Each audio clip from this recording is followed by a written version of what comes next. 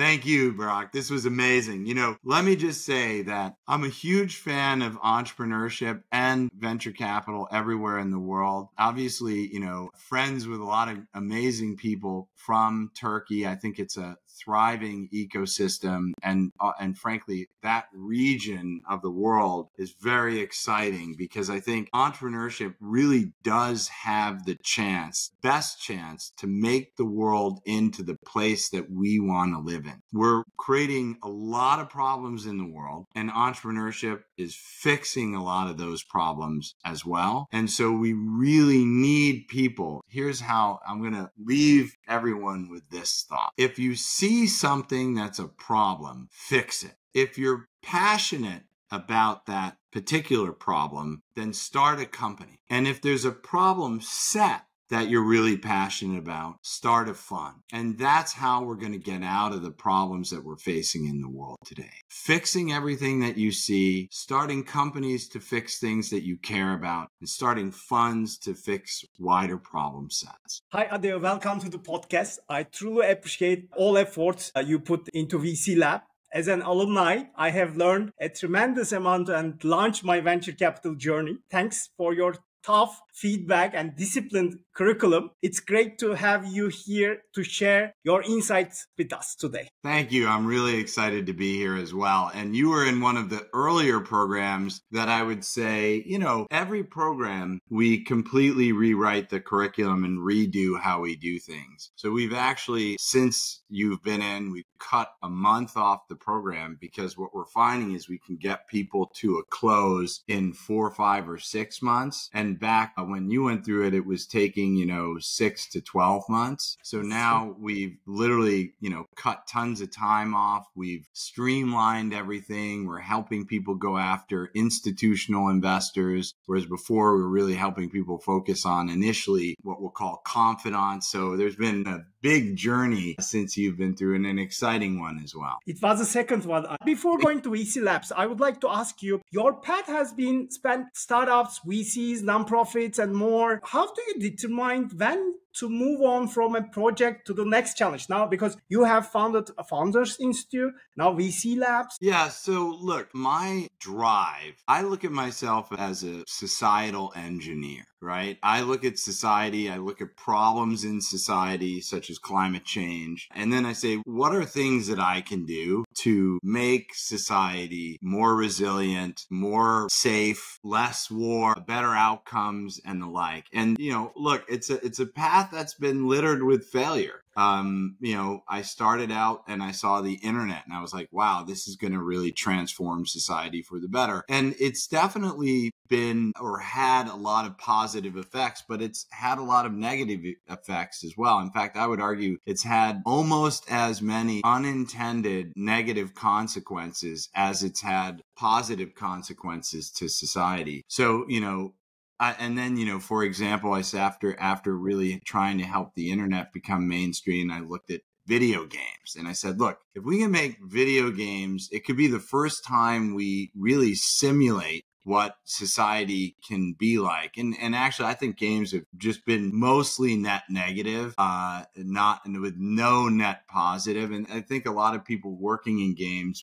just said, we're just going to make shooter games and things like that, not really try and create smart simulations, AI, etc. But I really thought games might be a playground for humanity to start thinking about what does it look like when we have our own AI, etc. And that didn't really work out. I did a lot of work on the X Prize, the board of directors leading the organization, trying to put large prizes in place to solve humanity's grand challenges. And there was a lot of positive effects that the private space industry was pretty much born out of that initiative. And I think that's mostly a net positive as well. But again, there's a lot of net negatives there too, because I don't think the X Prize and the prize model worked like we anticipated. A lot of times you can set the direction correctly, but what is a $10 million prize when you're trying to solve human gene sequencing? It's like a rounding error on a contract with Pfizer. So they don't even want the prize if you figure it out.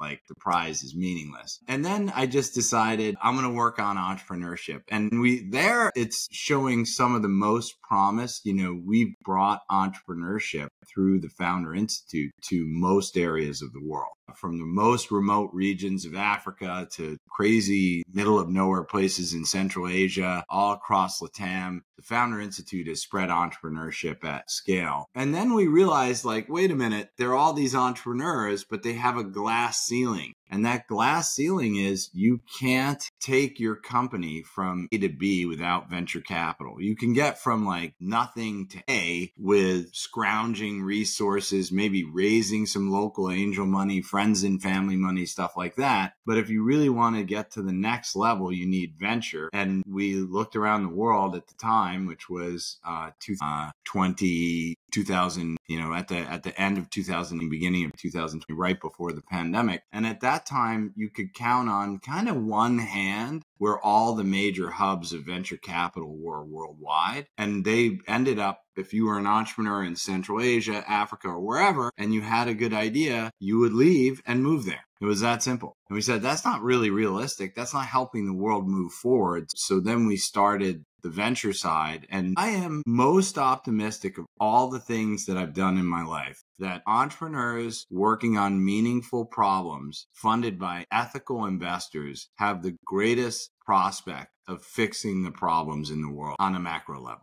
You you launched many accelerator programs, Founders Institute, VC Lab, and also lots of sub-programs. What do you think that accelerators provide founders and also emerging managers today that is unique compared to other resources? Because we are having lots of resources nowadays on YouTube and blogs and everywhere. It really depends, right? I think there's I've run more accelerator programs directly and indirectly than everyone else in the world combined. I know the Founder Institute is approaching, a few thousand programs that have run, maybe 3 programs. And then VC Lab is on cohort 16, I think. We're recruiting for 15 now, planning 16. We'll be at 17 or 18 programs by the end of this year, possibly more. And that's just that we also have an LP program, and we train associates as well at the parent company of VC Lab is called Decel Group. So accelerators do different things, right? So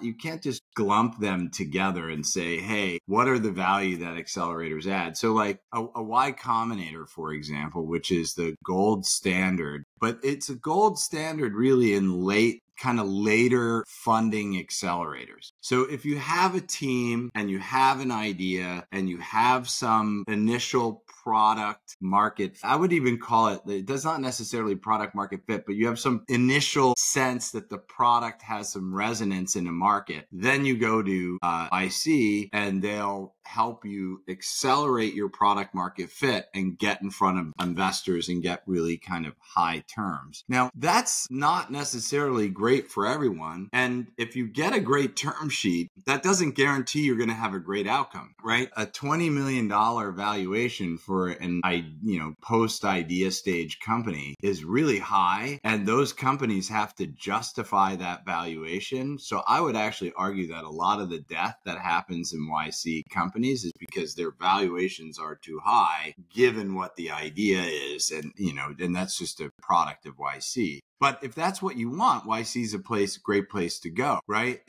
Conversely, like a Founder Institute, they're really I have an idea and a job, right? That's who we target. I have an idea and a job. They're not going to get into YC. They're not going to get into Techstars. They're not going to get into anything because they have a job, right? And I want to validate that my idea is good enough and work on it enough to form a team and get started. And we have lots of people that have gone through Founder Institute, then gone through YC or gone through Techstars. So again, because they're very different, right? And in our world, in the Founder Institute world, what we really care about is, hey, are you taking this opportunity seriously, right? Because a lot of people, they have an idea and a job and they take their job seriously and they're moonlighting with their idea. And so the first test is are you serious about your idea? And we push people. And if they're not serious about their idea, and a lot of people in that process realize, hey, wait a minute, I'm not serious about this idea. Then they leave the program and we focus on the people that are serious about the idea and really help them to get it off the ground. And we've, Founder Institute, as a result of that, it's very early. We're way earlier than anyone else. I don't know. We're not 8 or 9 companies that we've helped launch around the world. Tons of them have failed because we're so early. But we're also, as a result of the ones that have succeeded, we're the second largest accelerator to YC in the world by almost every metric. And we're the largest on some metrics. So obviously we run more programs than anyone else. We're operating more locations than anyone else. We run more. We're the largest event organizer in the world on a number of metrics, right? So number of events, number of locations, etc. Attendees of events, there are single events that are enormous. They have a few 100,000 people attend, so they have more attendees. But so, again, back to the core question though, I think when you look at an accelerator, you have to really say, what is this accelerator trying to do, right? And look at how it does it, and then evaluate if they're doing a good job or not, right? And different accelerators do very different things. And just to contrast Founder Institute, VC Lab is radically different than the Founder Institute. It uses a lot of the same principles, but instead of most people who go into VC Lab, they're dead serious about starting a fund. They're not necessarily moonlighting. They're saying, okay, I'm going to do this. I'm going to do it full time. Maybe they're quitting their job or transitioning their career or whatever, but they're like, I'm going to make this happen. And, we work and try as much as possible with them to make it happen. And one of the big differences is that you brought up in the intro of the question is that there's a lot of free resources in the world today about how to start a company. And really then the Founder Institute is really helping the person to be ready to make this big commitment. Whereas in VC Lab, there's nothing. You can't read anything anywhere. And that's correct. Most of the stuff that's online is actually wrong. So you can't read anything. There's no luminary that's written amazing books on how to start a fund. There's no guides anywhere. There's no product market fit. There's no Eric Ries. There's nothing. So basically, if you want to get started in venture, there's only one thing in the world that has the proper resources and guides and strategies and tactics, and that's right now VC Lab, period.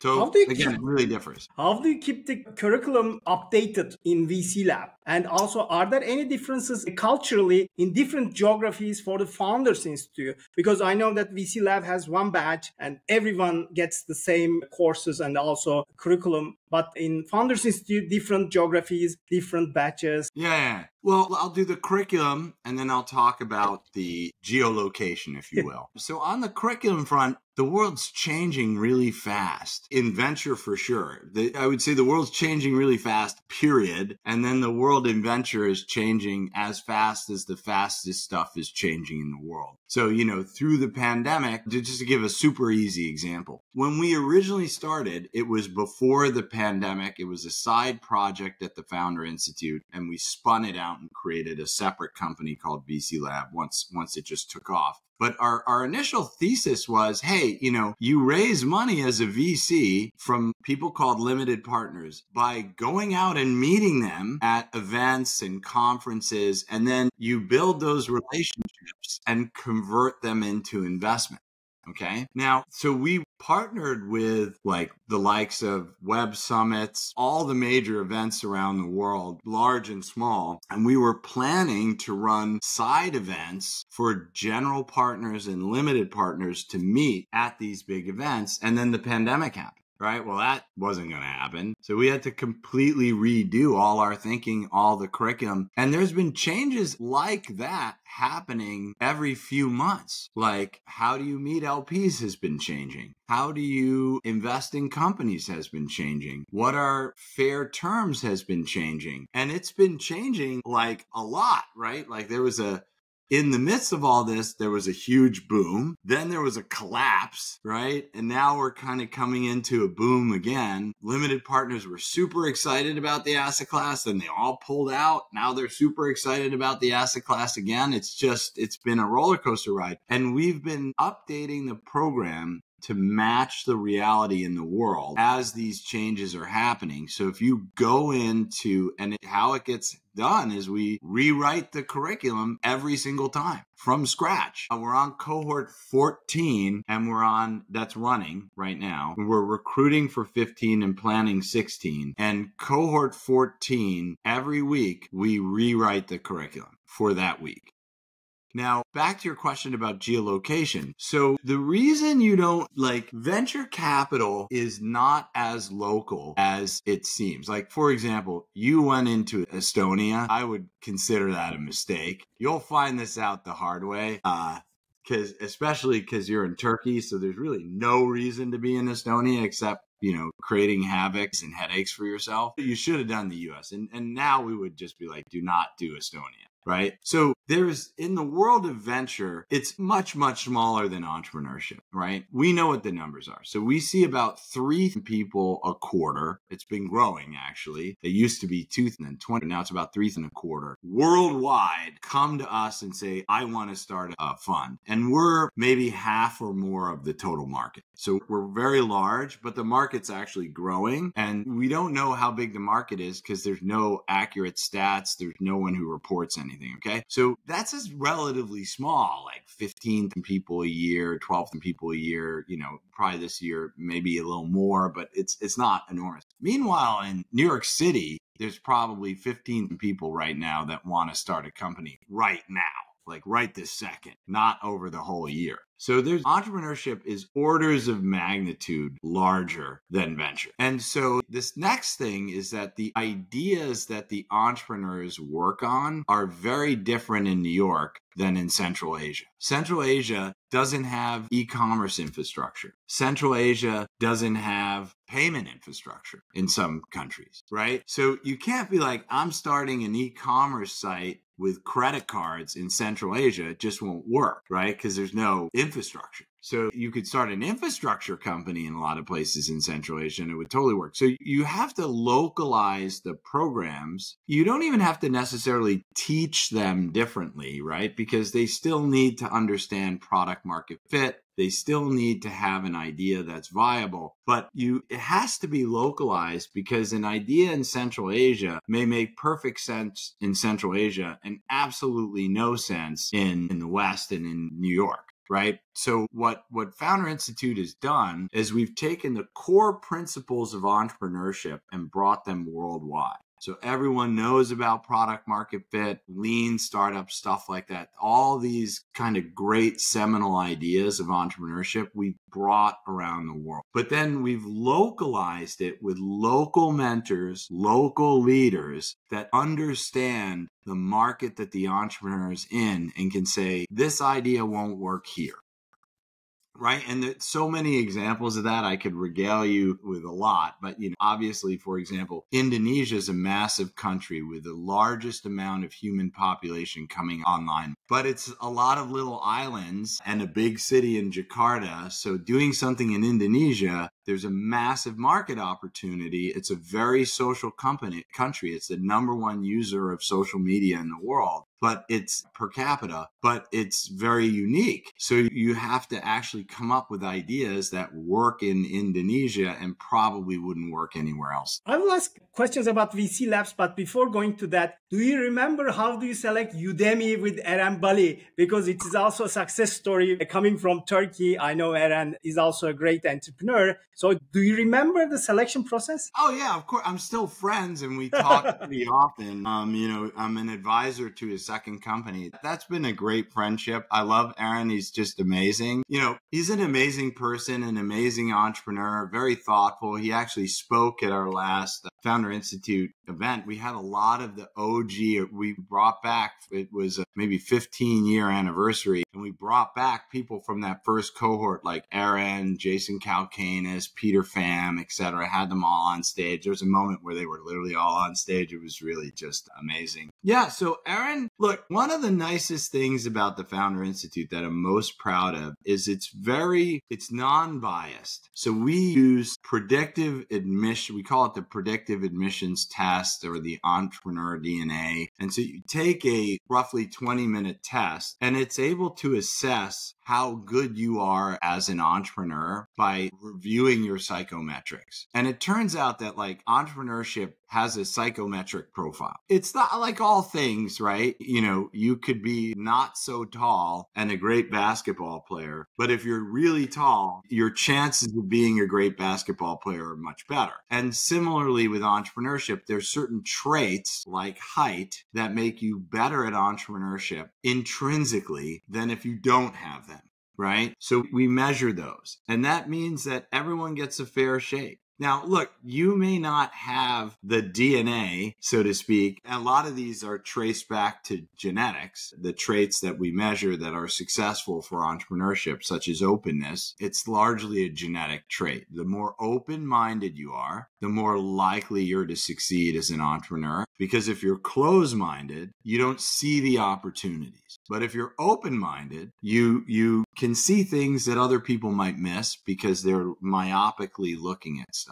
And that's a genetic trait, as an example. So we primarily admit people in the Founder Institute based on their test results. And this makes it very fair, right? It doesn't matter what color you are. It doesn't matter what gender you are, or none of that matters. All that matters is, are you more likely to succeed as an entrepreneur or not? And you can actually take that test today if you're curious and see the results. We give you it's amazing. We give you a very detailed report. And I think it's FI/DNA. Like entrepreneur DNA, so just upper or lowercase d. But back to the point. So Aaron, he had the traits. When he got into the program, his English was really horrific. It's better now, but it's still not great. If he were on the show, most people, you would need to put like a translator at the bottom. And he knows this. He's actually working on it to make his English better.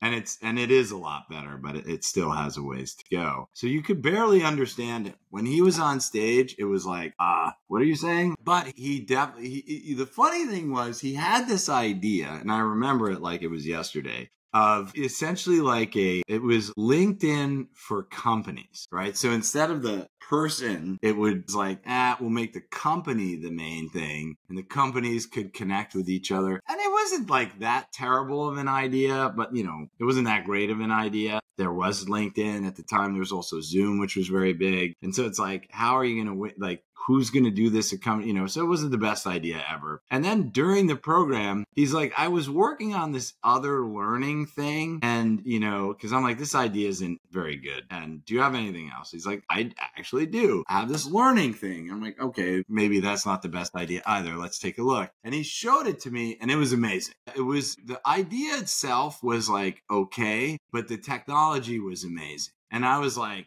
wow. If this thing could really take off, like I could see lots of use cases for it. And so I'm like, why don't you just do that? And he built most of it. So it was actually mostly built. Whereas the other thing was still just an idea. And he did, and the rest is history. They obviously did very well. And, he cares a lot about Turkey too. He's a huge supporter. He comes back and helps out and hires people there and has teams there and donates when there's natural disasters. So he's a huge, huge supporter of Turkey and everything happening in the country. He's a figure inspiring new entrepreneurs for sure and new founders, because he's a success story. Not only successful company, but also went to an IPO and also started a new company, which also became unicorn. So he's really a success story of Turkey. Additionally, did you develop the test internally, or is it an entrepreneur DNA test is publicly available that you implemented to your process? We worked with a controversial figure in the world, a gentleman named Jordan Peterson, who's actually a friend of mine, Dr. Jordan Peterson, to be precise. He's great. I mean, I think he's become a little bit more extreme in his older age. Back when I was dealing with him, he was more like a kind of nutty university professor. Nowadays, he's like world famous and fills stadiums with people, but he's become much more extreme. But Jordan understands the mind as well as anyone on the planet.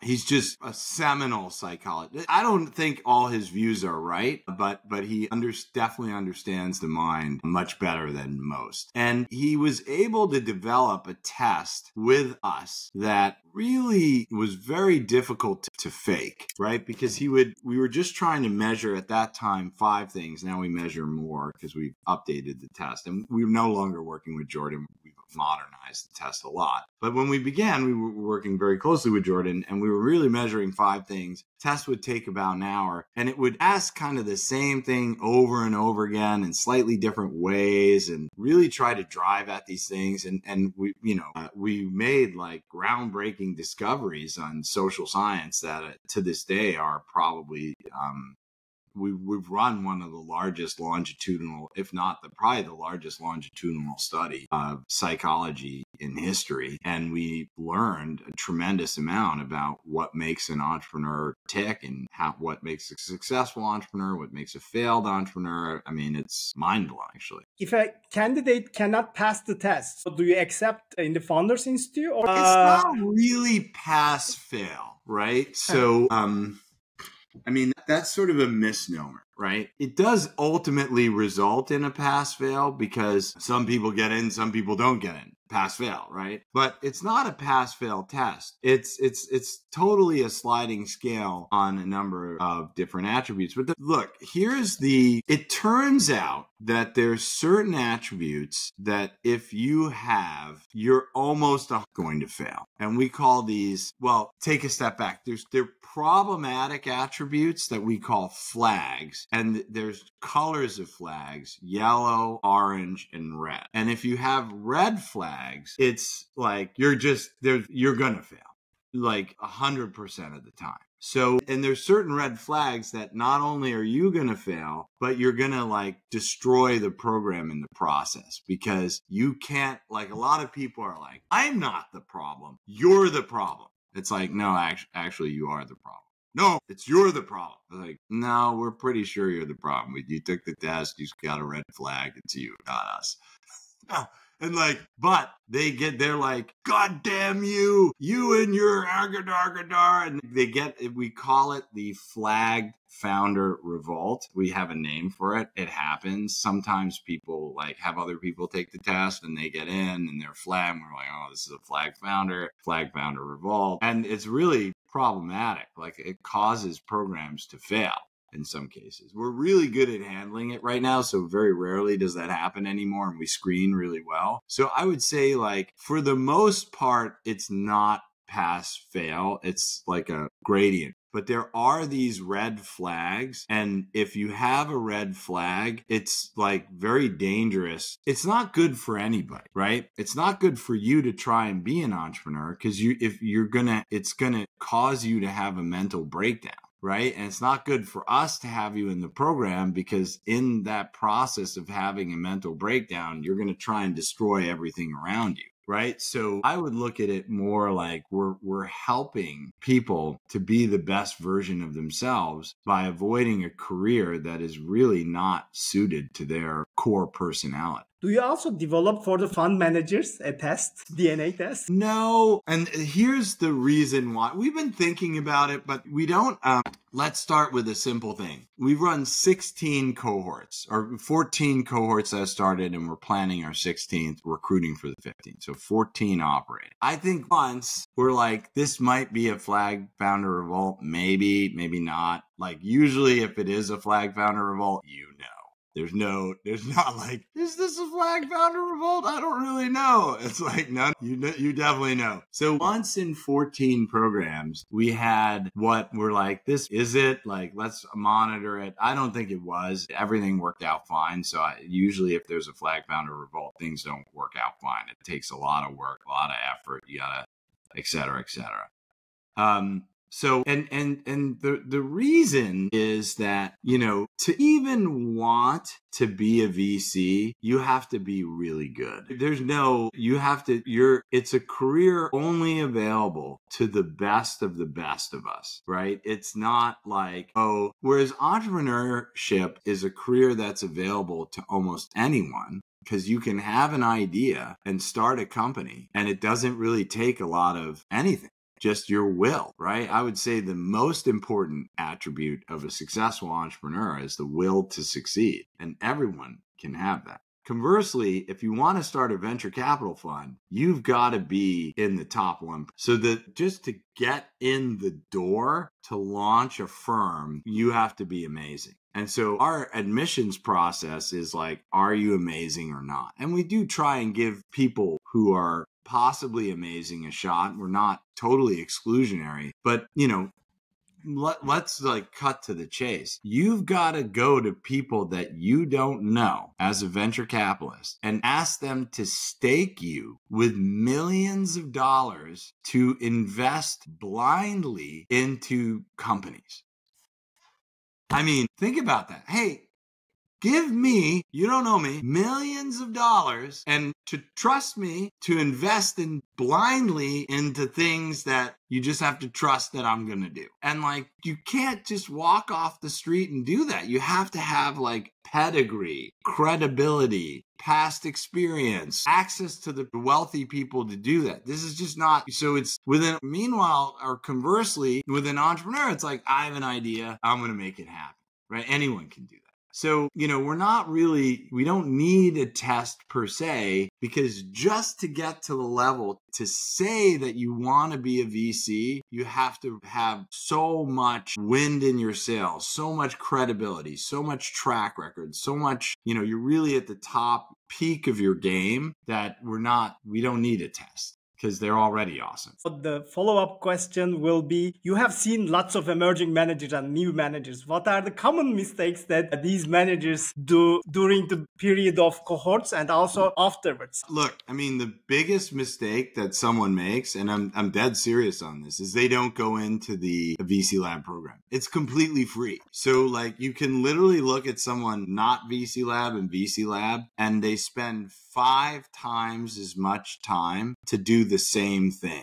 because we give you tools, we give you systems, we give you connections, we give you a network, all this stuff. So if you don't have that, we literally see it. It's 5 times as much time to accomplish the same objective. But then, a lot of people, if we hand them everything on a silver platter, which is what VC, for free, which is what the VC Lab program does, they don't do it and they don't listen. And then they too run into lots of problems. And they, by the way, often drop out. So, the common areas that we see people make this mistake all the time, I would say there are 2. So everything that's on the internet, unless it's written by us about venture capital and starting a venture capital firm, is wrong. Okay. And it's wrong for 2 reasons. One, it's wrong because it's just literally wrong. It's just not right. It's like, and I'll give an example of it in a moment. And 2, because venture capital is broken. And so if someone's like, who's practicing a broken thing, morally bankrupt,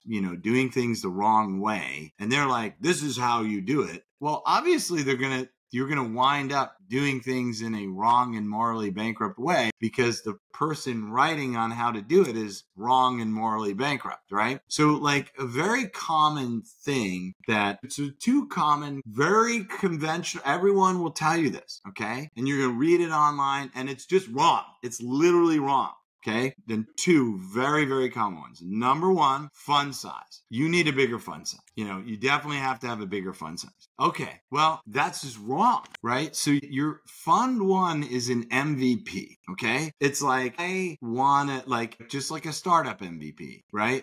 As a startup, when you build something, you don't build the whole thing. You build a little bit and you test it. And if it works, you're like, okay, fund 1 is like that. It's a little MVP that you go out and test. And if it all works great, then you expand. Okay. And so your fund 1 size, I'll tell you right now, in a developing market, it should be $2.5 to $5 million. In a developed market, it should be $5 to $10 million. Period. There are some exceptions to that rule where it could be a bit larger, but let's say you're like, I'm an exception. Okay. I want to do a $20 million fund 1. Okay. I would still set your fund size at 10, because it's fund models scale up, but they don't scale down. So start at 10 and get to 20. Then you look like a hero, versus starting at 20 and getting to 10 and you look like a total failure. And we see this all day long. So at this point, we're like, look, if you're not going to set your fund size at something that you can definitely beat, we're going to just remove you from the program. because it's just like, I don't want to watch you fail in slow-mo. Like, that's not my goal here. And I can't tell you how many times people are like, you don't understand, Adeo. Okay. And then they are like, I can't raise my fund size. You were right. Oh, really? Like, we hear that all the time. I mean, no offense, you're probably in that bucket. Now, back to the second mistake that we see people make, and this is so it's conventional wisdom in venture capital that you get what's called anchor, which is somewhat like a lead investor in the startup world. And the anchor investor puts in a big number, like 10 or 20% of the fund size. Now, I don't even know how this is conventional wisdom because it's beyond wrong. So maybe 20 years ago, that's the way things were done. And a lot of VCs you talk to started their career 20 years ago. So they're like, yeah, get an anchor investor. Yeah. White dude. It's like, when did you start your career? It's like, okay, so in the 90s and maybe 2000, you would get an anchor investor. And so if you talk to an old school VC who's, they'll be like, get an anchor investor, right? But that's not how it's done today at all. So And why the anchor existed is the only way you could get into venture capital 20 years ago was you started and worked your way up. So you started as an associate, then you became a principal, then you became a partner, and then you're like, I'm going to break out on my own. And what would happen is one of the investors in the fund where you were a partner would say, I'll stake you to start your new fund. Okay. And I will be the anchor investor. But that, the apprenticeship model's gone in venture. No, they never really worked anyway. None of these funds have succession plans. So all the funds are failing right now that are old. Like DFJ is gone, right? Tons of funds are gone because they didn't success, like Sequoia and Lightspeed are really the only two. Kleiner Perkins, no one's around from that. It still has the name, but it's like no one's there that was there before, and they did a terrible job in succession planning. So it's like succession planning has been the bane of the existence. So that apprenticeship model failed. Anchor model's gone, and people are still told to get an anchor. And what ends up happening as a result is you have these managers, so big investors in funds, they are paid to meet with managers. So their job is to meet with you. They'll meet with you all day long. And you're like, God, I'm meeting with all these people. It's amazing. But they won't invest, right? So you're chasing this anchor. I'm going to get an anchor. No, you won't. And, And anchors don't exist anymore. They meet with these big firms and funds that are just wasting these managers' time because they'll meet with you. They're paid to meet with you, right? That's their job. But they have no intention of investing in your first close or even in your first fund. But they'll meet with you anyway. And so a lot of managers are like, yeah, you don't understand, Adeo. I've got all these meetings. I'm like, yeah, they're never going to invest. And then they find out that the anchor is a fallacy. And, I probably should write an article like the anchor is dead.